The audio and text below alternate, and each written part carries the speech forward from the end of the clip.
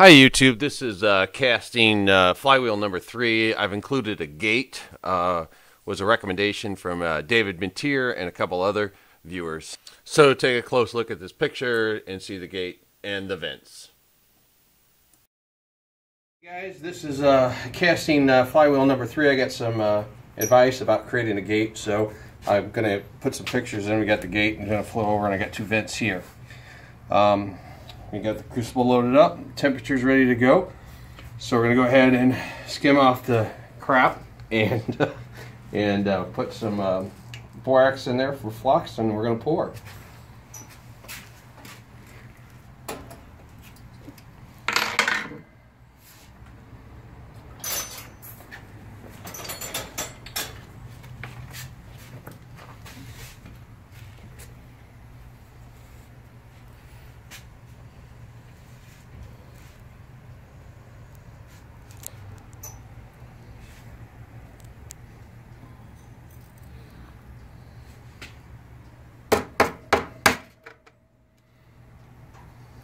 Well, it looks really clean. Okay, some borax.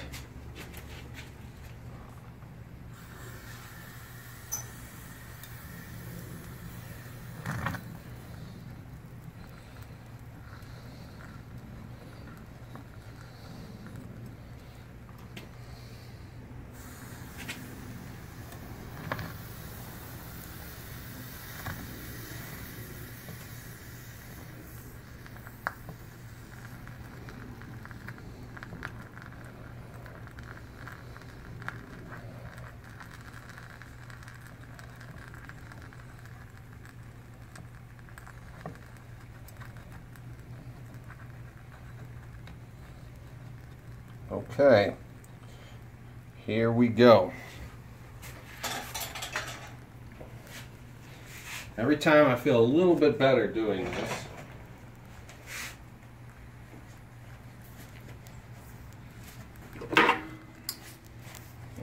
Turn it around.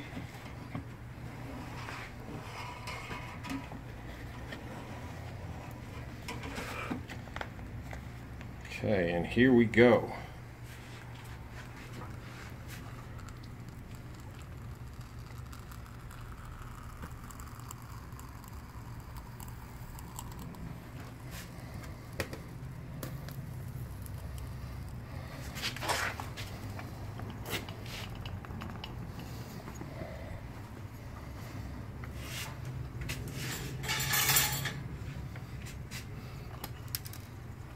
Going to clean out the crucible here.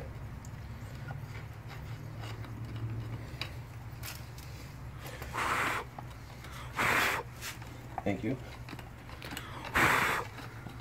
Well, on the first hole vent, I seen brass coming up. That's good. The second one, I don't know. I wasn't paying attention. But we're going to let this cool down for a few minutes, and we'll be right back and show you the result. Just wanted to show you another shot of the ingot here. It's glowing orange right there. You can kind of see that. And the emergency bucket came in handy this time, so alright.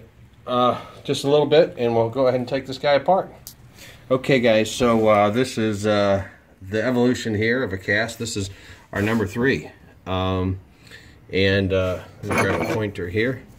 I noticed most of the pittings are right here. This is advice. Dave Mentier and a couple other people made some suggestions that I should have the sprue and the gate. And I did read online. I went and read on Wikipedia, and lots of stuff just I didn't even think about, like the way that the metal flows as it cools, and a lot of science to this. But anyway, the pitting is right here, mainly where the sprue's at. And we have a little bit of pitting here. I'm thinking that this pitting may be the sand. I'm not really sure. But if you look at the detail on the spokes here, and I got a little pit there, but you can see that there's a lot more detail here. This is really, really rough. And then this, you know, this spoke here has got pitting, but you take a look at this one and it's nearly perfect. And this one's got just a few little defects on it, maybe a little defect there. So this one's going to come out really nice. I'm going to say that each pour is getting better. Thank you for the advice. Let's go ahead and take a look at the back. So we knocked a little bit out of the mold. Then you've seen that in the picture, and but it's still kind of sucked back in and sank. Again, if we look at the pitting, it seems mainly where the sprue came down and where the gate is. I have the gate really close, and also one comment is that the sprue, some people make it lower than the gate, and I think the benefit is if there's still any dross in there, it'll have a chance to go straight down too. So I think the next one I'm going to use the same method, but I'll make the sprue quite a bit longer, you know, at least an inch or so longer, and I'll have it farther away from the flywheel, and then so that it can fill up and go across. And then over here, just take a good look here. The vent gates here, and these came out beautifully. Overall, I'm really happy with that. I will show you this. I'll show you this after we clean it up in another video. Thanks for watching. Okay guys, this is the third flywheel that my son has worked on. He actually has done a lot of polishing to make it really, really shiny. We lost a little material making it shiny, which is okay. It's still gorgeous, but we're going to serialize it now as number 3.